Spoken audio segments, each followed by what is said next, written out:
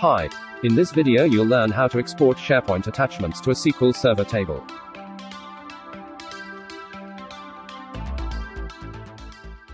I have two list items, one with 3 attachments, the other with 2 attachments. In SQList I select the list to export, and the options to export attachments.